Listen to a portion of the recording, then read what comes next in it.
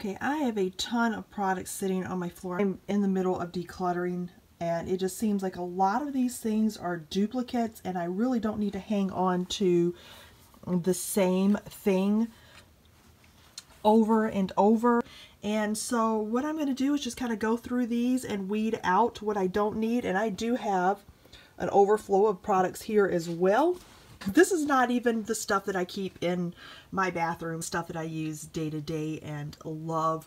I have in Z palettes. I have all my red apple lipstick shadows, which I won't part with, Root Pretty shadows and blushes. Zulux and Gabriel, I love their shadows. They perform so well. So I'm going to put this on a tripod so that way I can swatch things.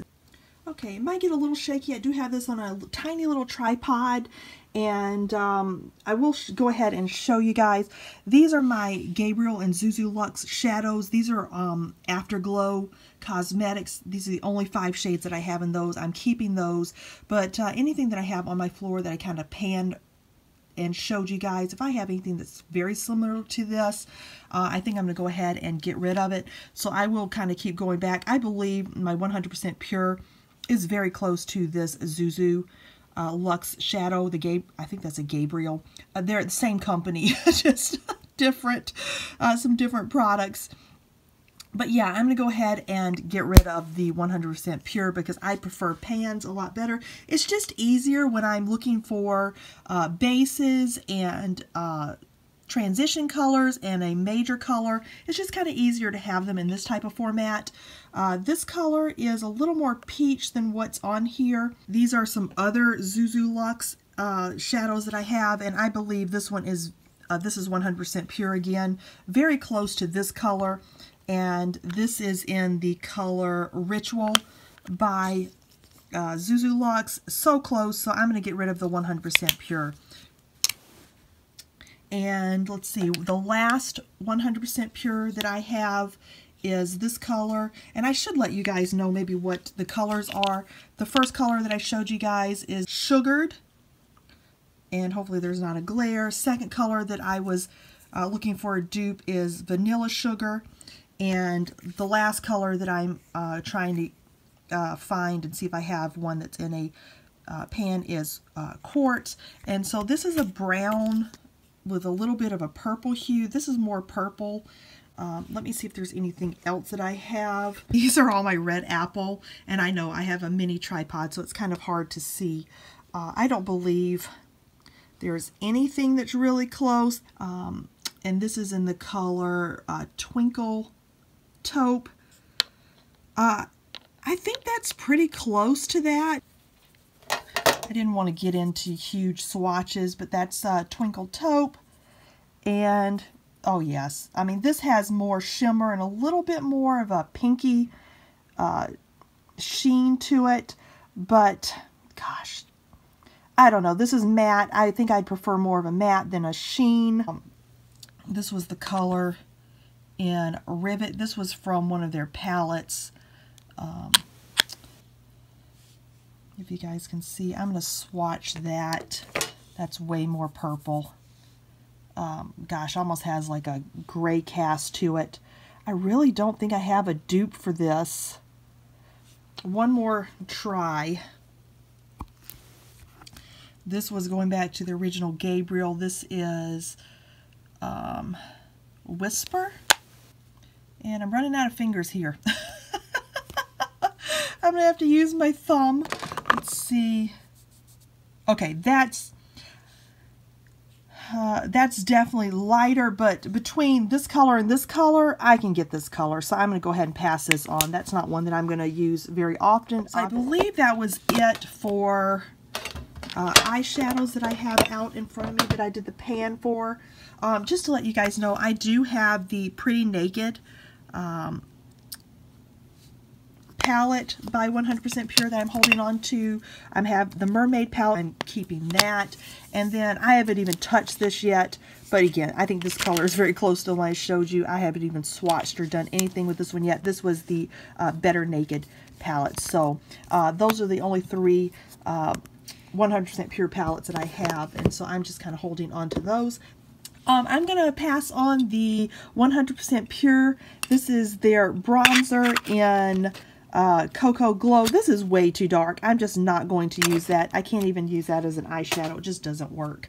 I'm still holding on to this, the Hourglass. This is their ambient lighting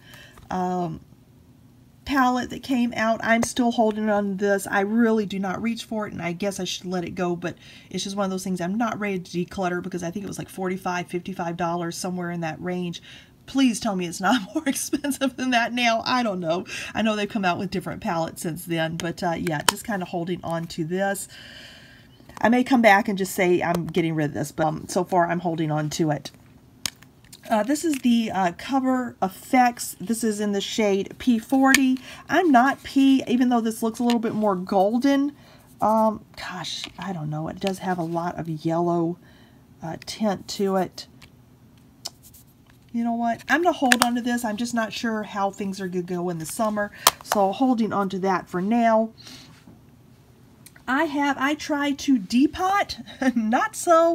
I think I got one right. I believe that was like the second one that I tried to do. These are the Red Apple lipstick. This is their eye primer, the Prime Time. They came in packaging like this. This is a little bulky. I like things in Z palettes now. They just fit a little better in the spaces that I store them. I did have pretty much all of them. This is Milady. I'm going to hold on to this one. I think this is the only one that I'm going to keep. I do have Koi. I have the bronzer Sundrop. That's the only bronzer, but that is a very universal shade, but it is very close to my Cover Effects. This is in the color Suntan. I'm going to hold on to this one. Shoot. Do I want to hold on to this? I'm going to hold on to this just for now. Maybe comparisons. I'll do a video later. But let's see. I'm getting rid of Koi. I'm getting rid of Good Vibes, and I'm sorry, I'm kind of doing this. I do have someone that's coming over to look at all of this and see what they want in a little while, so I'm trying to kind of do this fast. In the shade Dolly and Gotta Glow. This is a gorgeous color. I love that color. I'm debating whether I want to keep that one now or not. You know what? I'm going to keep that one. And then this is the shade Tango. So these are more oranges, and I did have to repress them, so they are going to kind of come apart a little. But yeah, Dolly, Good Vibes, Tango, and Koi in the blushes. So I'll put those in the to-go piles. Two blushes that I have in here. This is from the Gabriel palette. And I'm trying to see if there's a way I can take these out. This was the Gabriel Metamorphosis palette. This is in the color Bear. And I have, you guys saw earlier, I did take out the ones with the little emblem right here. Those are the ones that were in the Metamorphosis palette. And this is in the shade Promise. Based on, yeah, my Red Apple, and these are really not, this is very close to Exposed, if you guys remember that from the Tarte palette. So I'm kind of holding that. It doesn't look like anything special in here, but it really does cast a very nice sheen on the cheeks. These are my Root Pretty blushes that I have, and the Red Apple lipstick blushes that I'm keeping are just a little more off from that, and so are the Gabriel blushes. They're just a little bit different than what I have here, so I'm going to hold on to those. My Red Apple blushes in a palette and keep those. So that's what I have so far. I'm going to keep all of, if you guys can see, I'm going to keep all of my 100% pure blushes. I really don't have anything vibrant like this anymore. The closest that I have is a Gabriel. I love the Gabriel. This is a certified gluten-free brand, so I'm keeping all of my Gabriel ones. But I'm going to hold on to those 100% pure ones for now. And the bronzers, gosh, do I want to get rid of? I really just do not do highlights. Decide if I want to get rid of Sunlight. I did do a video of the Cover Effects and how close they were to the Hourglass. I'm going to get rid of the Cover Effects in Sunlight. I'm going to let that one go. This bronzer by Red Apple Lipstick is so close to my Cover Effects. It just really doesn't show up. I'm letting that bronzer go. That was Sun Drop bronzer. I'm keeping my Zuzu Luxe blush. That one's different. I'm keeping their lip and cheek, but Daybreak and Savage, keeping those. Again, I'm going to keep the Gabriel blush. This is in the color Apricot. This was Peony. This was has a highlight. I don't know if you guys can see that. It has a shine to it. Really like this as a cream blush, but it stays on the cheeks really well because it dries down to a matte formula. And then this is my only Afterglow blush. This is in Majestic, and I'm going to keep that. As far as the 100% pure blushes, in case you guys want to know what they are, this is in the color Chiffon. This is in the color, this is actually a luminizer, so the Fruit Pigmented Luminizer. And then we have their Mimosa and Healthy Blush. So those are the four that I'm going to end up keeping. This is what I'm getting rid of. This is the Cover FX Sunlight Illuminizer, the 100% pure Cocoa Glow bronzer, the 3 eyeshadows in Sugared Quartz and Vanilla Sugar. So for now, we're doing okay. So and I did a little survey on my Instagram page, and I had this color.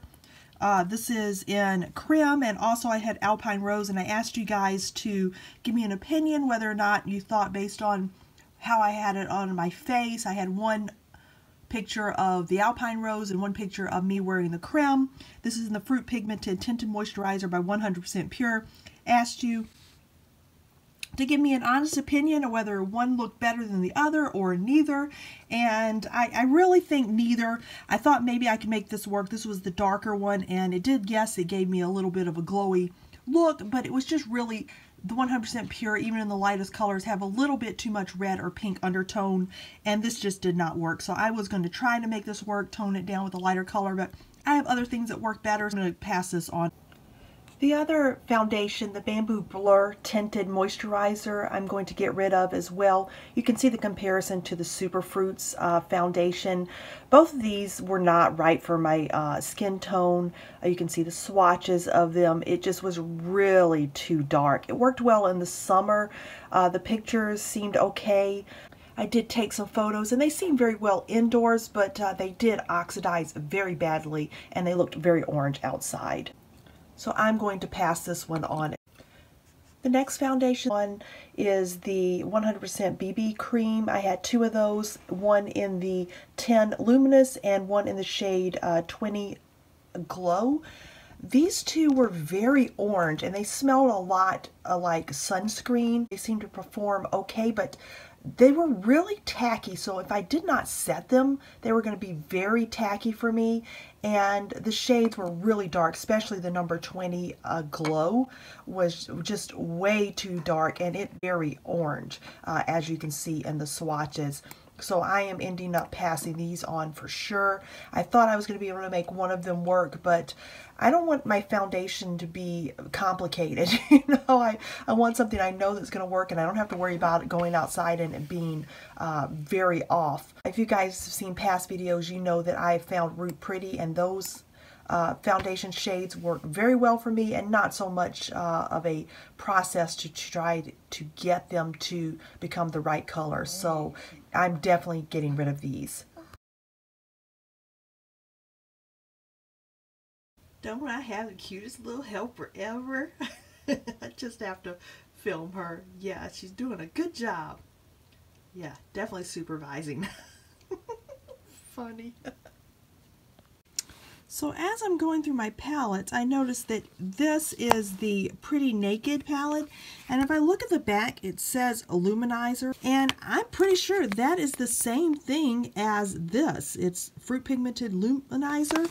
So I'm pretty sure that's the same thing. So I'm going to go ahead and get rid of the full size. I don't need two for now, I think. I keep coming back the more I go, and I'm like, just let it go. I'm also decluttering my closet and clothing and pretty much the whole house. So I'll go to a different section, and then I'll come back and I'm like, you know what? I really don't need, like I just did with this Illuminizer, I don't need the Illuminizer if I have it in another spot. I'm going to get rid of, I want products to just do what they're supposed to do. So therefore my foundation should work like a foundation, and I shouldn't have to do too much to prep my skin besides moisturization and maybe apply an oil if it's dry in the winter. So I'm going to get rid of the 100% Pure Luminous Primer. This is full. I've never used this. I did give away another one previously. I had 2 of these.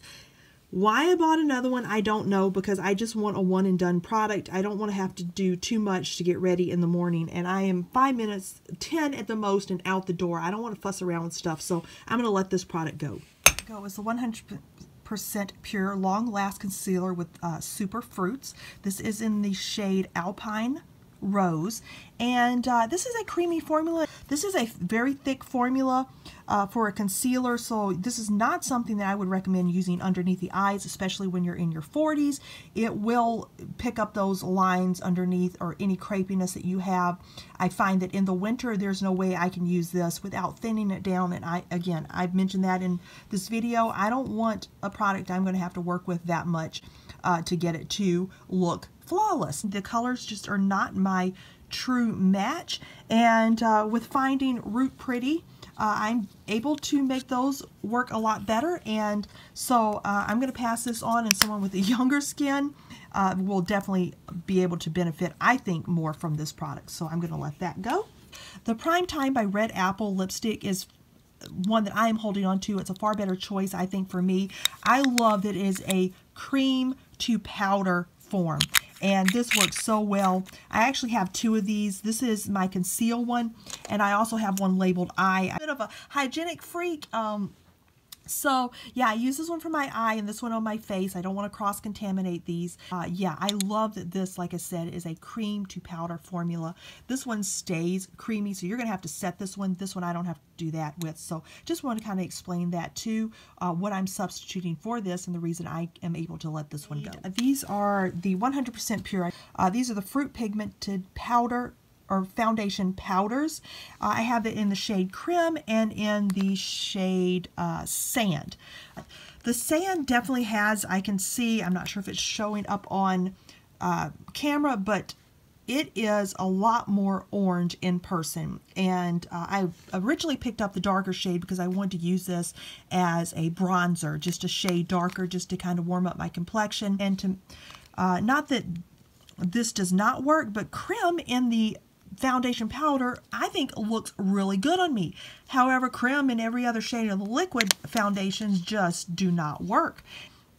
So I'm going to hold on to this. I really like that it's made with rice powder. So this was in a ride or die video. Yeah, because I'm wearing it and I think I look really good in that video. Let me know if it's wrong, because then I'll let this go. You guys please do that. If I'm wearing something you're like, what are you wearing and it doesn't work, I want you to be honest. I have a friend that I've met on social media, and she will just flat out call whether or not something looks good, and I appreciate that a lot. I'm not one of those that says, I don't want to hear your opinion. If it's constructive criticism, by all means. So I'm going to let the Sand go and see if someone else can benefit from that as well. I'm going to hold on to the Creme in the powdered foundation because I really do like it, and so unless otherwise told, I'm going to continue to use this. And I love that it's a rice powder consistency, and it is very close to one of my favorite powders by Gabriel in the shade Bamboo. So I wish their packaging was less bulky. I don't like the sponges, and I'm not sure how many people do. So I mean, I think I can remove this and put it in a palette, and I may end up doing that, but I think that that's an option. Or did I try to do that before and it didn't pop out? I'm not sure. But yeah, this color is very close to this, and this is a match for me. This is probably the only product that really works from 100% Pure in their foundations, whether it's liquid or powder. So I'm going to hold on to that. I just want to show you guys, I'm not decluttering this, but this is the Root Pearl Mineral Powder, and it does have the little sifter. I love the locking sifter on this. I really like this. This is the one they match me with. I find that it works really well. I did pick up the G2 because I get lighter in the winter, and so from when they matched me, I did think I would have to go down a shade. Then I thought, well, I'll try G3-5 and see if it adds a little bit more warmth, and it really wasn't a lot of warmth. There was not that much difference, and I'll show you guys in a Root Pretty haul that will be coming up. And then as far as being able to create a bronzer, I did pick up the G4, and I do find that when I add oils or liquid, to their powder foundation to make a liquid foundation, create a lighter look. So I just want to let you guys know that. And the last product I have is a 100% Superfruits lip product. It's nearly impossible to get open, especially if you have freshly moisturized hands. I can never get this open. So I have so many colors that they're very similar to this that I enjoy more, Root Pretty and also Red Apple lipstick products. So this is not a color that I don't have a match for or dupe for. So I'm going to let this one go. And that's the last for the declutter. Thank you for watching. I hope you all have a happy, healthy, and gluten-free day. Bye, guys.